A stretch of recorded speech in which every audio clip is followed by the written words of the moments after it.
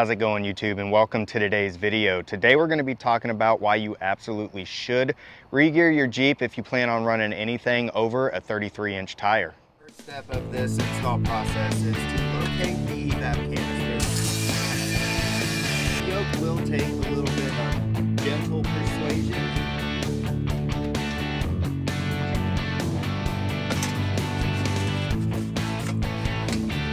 So these tabs do not want to come off easily. Before we get started, I want to show you the difference between a Dana 30 and a Dana 44 ring and pinion gear. Now you're going to hear a lot of people say that the 44 is a lot stronger than the 30, and that is absolutely true. However, there is a lot of misconception as to why the 44 is stronger than the 30. Now I want to clarify that I'm only talking about factory stock axles that come on the Jeeps. I'm not going to be talking about an aftermarket axle here. So the Dana 44 and the Dana 30 on the Jeeps, they both have the same axle tube thickness, and the C-gussets are both going to be the same. Jeep does this because it's a way for them to save money during the production of the vehicles, and they're not going to have to use different parts when they're making the axles. Okay, so as you can see here, this is the Dana 44 ring and pinion gear, and this is going to be your Dana 30 ring and pinion gear. Now if you compare the two, the Dana 30 and the Dana 44, you can see that there is a huge size difference. There's going to be a lot more material, and that is where your strength of the axles is going to come from. Now let's go ahead and jump into the reason why you should re-gear your Jeep.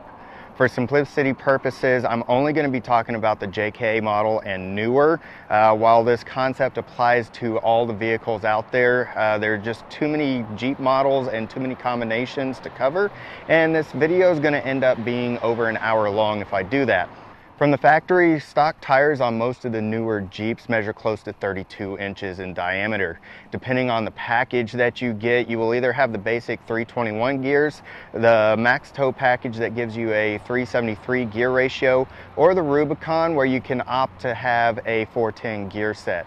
These gear ratios are designed to give you the best gas mileage possible, towing capability while still maintaining a decent gas mileage rating, and the 410 gear is going to give you max torque and max crawling ability while you're out on the trail. So when you pair these gear ratios with the factory tire size, or you go up to a 33-inch tire, these ratios aren't going to be impacted too much, and you're not going to notice very much of a impact on the way that your Jeep drives on-road or off-road. When you increase the tire size, it requires more torque to spin that tire. This equates to a loss in performance, both in acceleration as well as off-road crawling capability.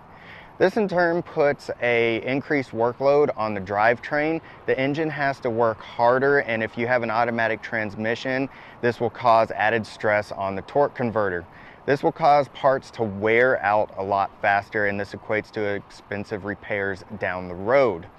Gears are going to act as a torque multiplier. So from the factory, your vehicle only produces so much torque. So from the engine, it goes into the transmission, and the gears multiply the torque that's applied from the engine. So when the transmission sends power out to your axles, those axle ratios will actually multiply the torque more. So an easy, simple way for people to get back to as close of a factory setting as possible is to change out the gear ratios within your axles. The analogy that I like to use is comparing it to riding an 18-speed bike. Now, most of us have ridden a bike in the past or at some point in our lives, so it's easy for us to understand how changing gears on that bike will either increase the work that you have to do or reduce the work that you have to do. Now on everyday riding, you're able to work your way up in the gear set or work your way down as you're pedaling up a hill. So in this scenario, you are the engine powering the bike. Now imagine that while you're riding your bike, the gear shifter breaks and you're stuck in the highest gear possible. If you try to start pedaling from a stop, it's going to require you to exert a lot more effort. Also imagine trying to pedal up a hill. If you're not able to downshift to make it easier on yourself, you're going to struggle.